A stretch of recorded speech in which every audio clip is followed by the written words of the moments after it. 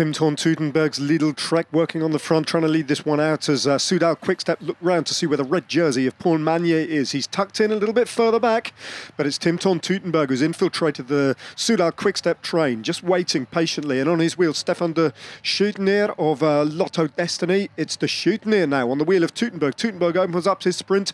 It's Teutenberg alongside Stefan de Schuyteneer and the man from Lotto Destiny, pushing him hard all the way, close on the line. Stefan de Schuyteneer puts his arms in the air and just getting to the line of stage 5 ahead of Tim Thorn-Teutenberg. Conforti also in the mix.